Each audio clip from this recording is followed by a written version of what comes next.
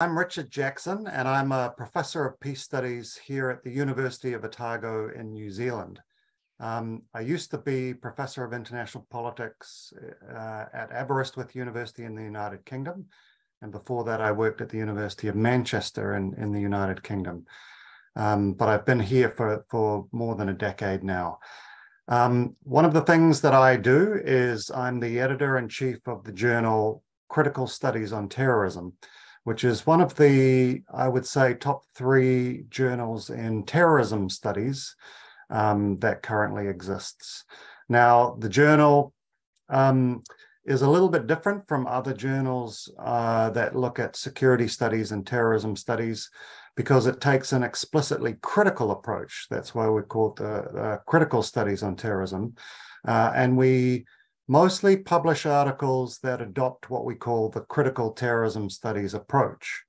So this is a kind of an approach that's informed in some parts by what we call critical theory, but also more broadly, it refers to efforts to try and challenge and critique and explore aspects of terrorism that are often taken for granted. So the journal publishes articles that have anything to do with terrorism, counterterrorism, the war on terror, and aspects of the topic that are not often covered, such as state terrorism. The other journals on terrorism publish almost no articles on state terrorism, whereas we've made a conscious decision that we want to try and encourage people to do research and publish on state terrorism.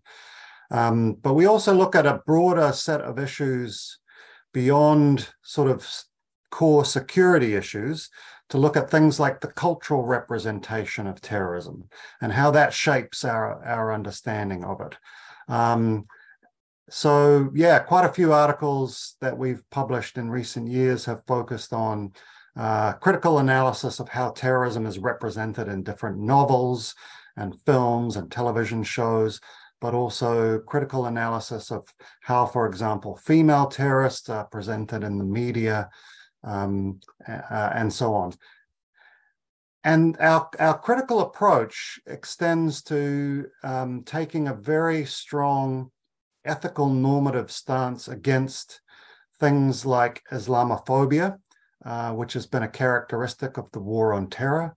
And we've been very critical of things like countering violent extremism or preventing violent extremism programs, which try and manipulate the way people think. Yeah, so the journal, covers a wide array of different things, but it's always characterized by a kind of critical approach. And this kind of leads me, I guess, into one of the common mistakes that people who submit to our journal sometimes make, and that is that they are not aware of the kind of theoretical background and the theoretical approach and the critical normative orientation of our journal. So they might do something that's much more conventional security studies analysis, something that's designed to, for example, help governments fight terrorism better and arrest more people and so on. Whereas our journal is much more interested in sort of trying to understand, well, who are the victims of counterterrorism and how might the harms caused by counterterrorism be mitigated? Or how might we better understand what states are doing? So I think the first kind of rule of thumb is to always make sure that you read a sample of articles from a particular journal to get a flavor for the type of approach that they take, the kind of main scholars and main theoretical frameworks that they cite and that they use in their research.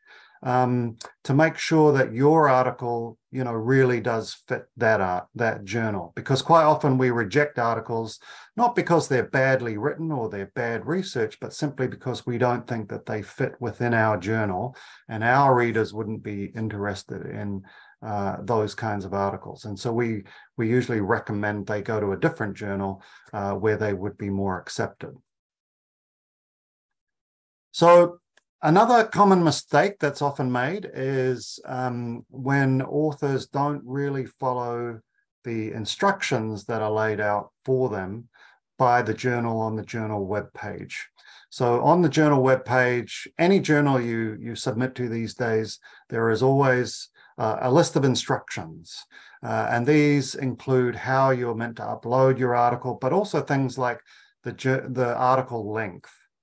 A number of articles that we deal with are often either, really short of what we would normally publish, or more often way over in terms of their word length.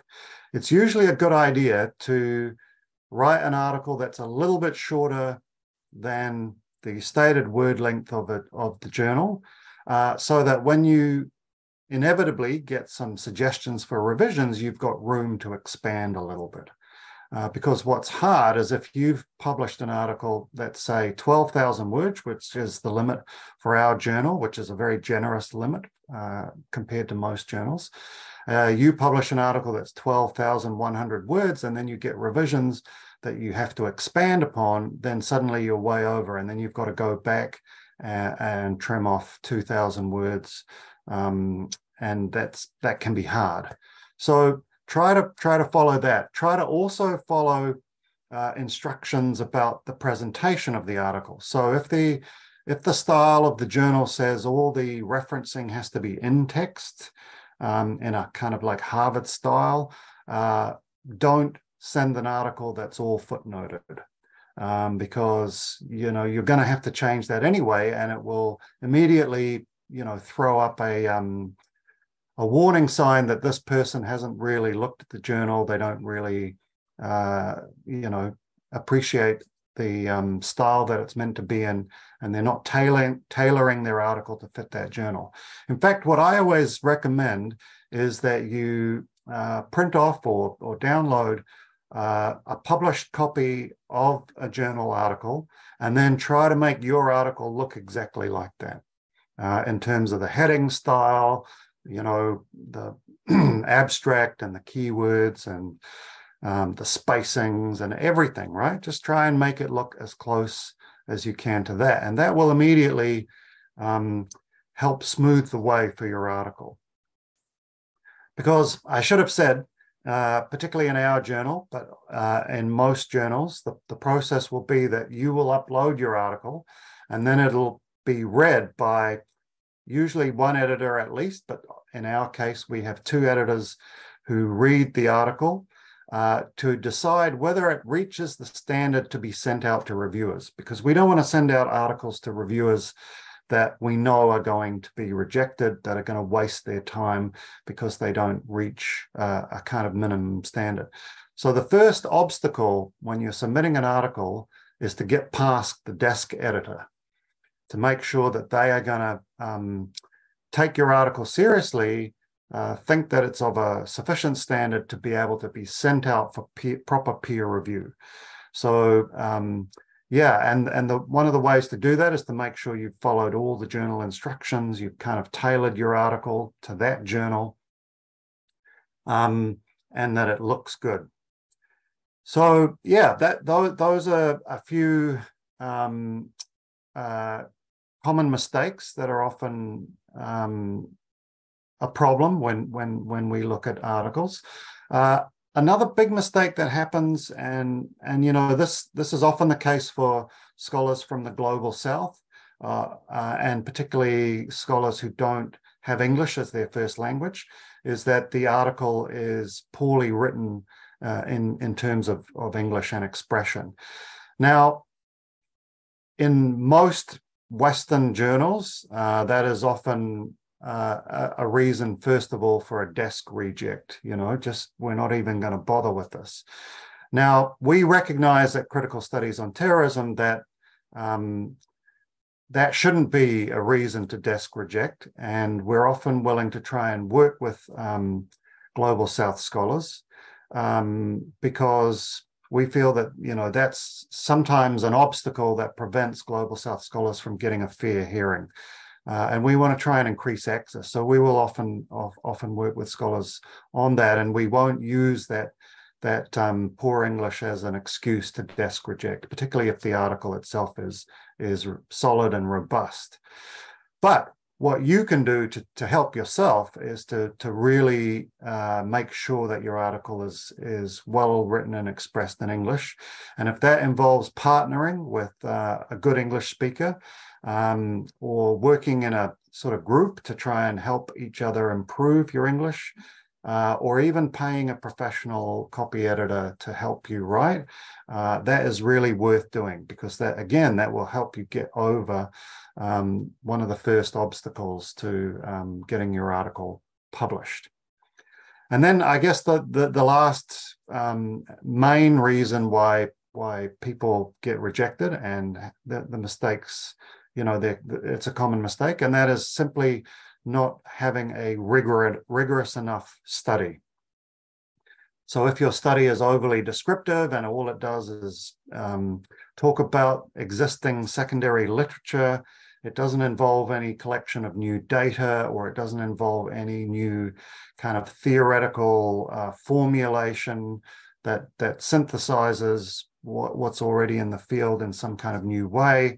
If it's just kind of descriptive, sometimes we'll reject articles as being not rigorous enough. It's always important to try and make sure that you follow really good research procedures, that you review the literature that exists on a particular topic appropriately, that you identify a gap, that you formulate a really concise research question, that then you adopt the appropriate methodology to answer that question, and that you then try and collect data and analyze that data in a rigorous way, in a way that could be replicated by other scholars, for example, so that you're producing a rigorous kind of study. I mean, yeah, quite often one of the main criticisms of articles that we receive is that they don't follow these kind of procedures, and sometimes the article has very little that's written about the methodology that's been adopted, and perhaps he isn't aware of the different dangers and disadvantages of using particular methodologies. And quite often we see the reviewers will say, this article could be quite good, but we don't really understand the methodology, and the methodological choices don't seem, logical, and you haven't thought about this, or you haven't thought about that, so you need to go away and revise the methodology. Now, all of these, challenges are sometimes heightened for Global South scholars who might not have access to the resources. Sometimes they don't have access to the libraries and the journals and the books and articles that scholars in the Global North have. So it's hard for them to review all the literature. I mean, there's no easy answer to this, but, I would think that one thing to do is to try and build networks and collaborations and partnerships with Global North scholars, and get them to send you PDFs and send you articles and things that you might come across that you need, which you can't access. There are also, scholars and sites out there that try to increase access to Global South scholars by, offering free subscriptions to different resources. I mean, yeah, you've got to try and overcome some of these obstacles that face particularly Global South scholars, because Global South scholars are often kind of locked out a little bit from Western publishers, Western-based journals. So yeah, my advice: try and find partnerships. I mean, one way to think about this is in a positive sense, that scholars in the Global South have access to information and data and experiences and contexts that Global North scholars just don't. So this is a potentially rich source of analysis and a rich source of research.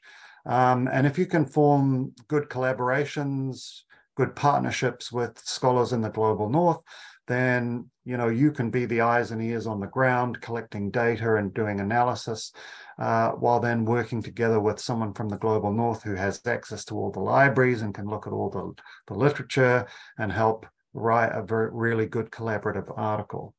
So I think we need more of these kind of partnerships. So I know it's not easy, and it's, everyone's pressed for time, but it's worth investing in these kinds of partnerships.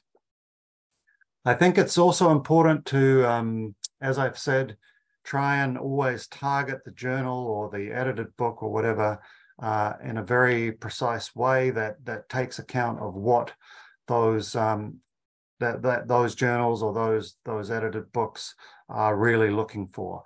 So don't send things that are only marginally connected, but try and tailor your research, try to tailor your article to the concerns of the journal, to the approaches that journal uses, to the kinds of questions that journal asks.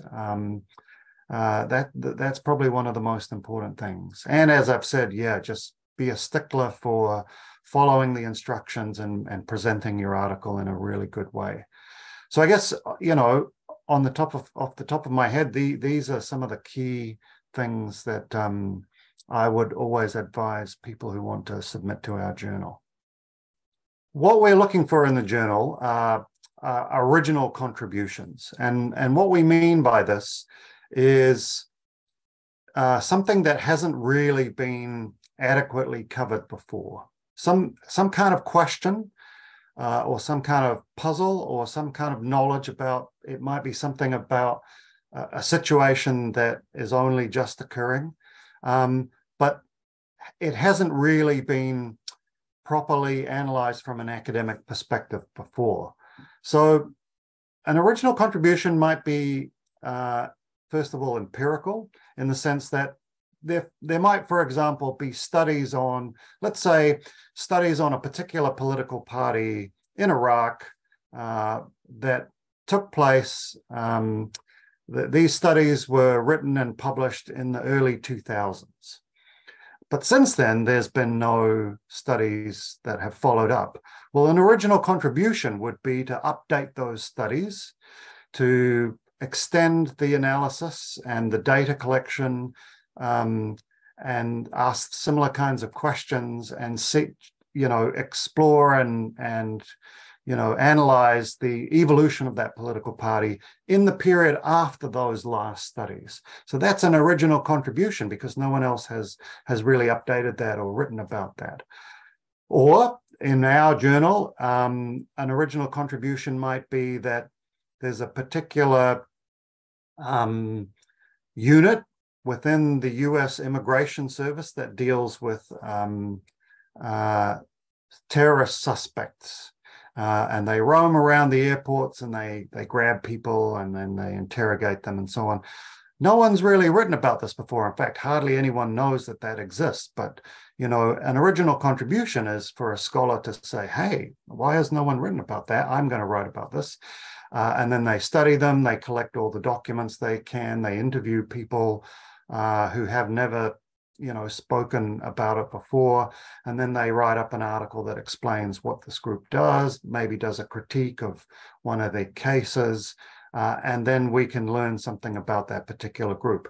So there are these kind of empirical contributions, but there are also methodological contributions you could make. So there might be a particular topic, terrorism that's been studied in a particular way, but no one's really studied it using this particular methodology.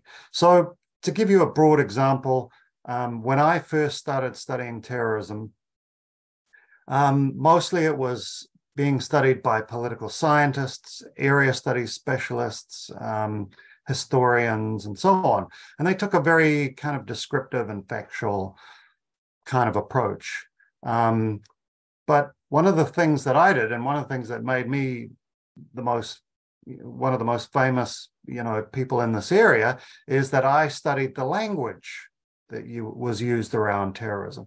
And my argument was, I think the language that we use, structures the way we think and respond. So the way we describe something then, makes us think of it in a particular way. So it's important to look at the language that's used about terrorism, the narratives that are told about terrorists, about who they are, what they do, why they do it, and how we can defeat them. So I took a methodology that hadn't been used to study terrorism before, and then I studied it. And then a whole series of other people did similar things. And, the study of the language of the war on terror and the language of terrorism and counterterrorism is now this huge, big sort of subfield. So that's a methodological contribution. There might be a theoretical contribution as well. And that's where someone might, for example, use particular philosophers or particular theorists who've come up with a particular way of thinking. Say, securitization theory is something that we use in our field a lot. And this is the idea that particular issues get securitized through a very specific kind of process as a way of responding to them. And then that securitization has all kinds of consequences for the way society views it and the way society deals with it. And in some cases, it has very negative consequences. Now, you might think, well, there's an interesting question over here. I don't know, maybe cultural artifacts in Iraq. And the question is, has anyone applied securitization theory or thought about how securitization theory might work together with museum studies or cultural studies? I don't know what the right theory is that's used in that field, but combine those two to try and see if we might be able to shed light on this particular topic. So then this is a kind of a theoretical contribution where you're taking theories from different fields or different philosophers and try to combine them in novel ways that no one has really done before. So the question here, the point here is always that it's really important to try and find that puzzle, that perspective, that gap in the current research that no one's really written about, that you are going to try and fill and make an original contribution to. It doesn't have to be a huge world-changing gap that you've discovered or contribution that you make, but it kind of has to add on to some existing things, but take it in a new direction. It's not enough simply to summarize and just talk about what other people have already written. You need to try and find something new to write about and to research and to formulate in a new kind of way.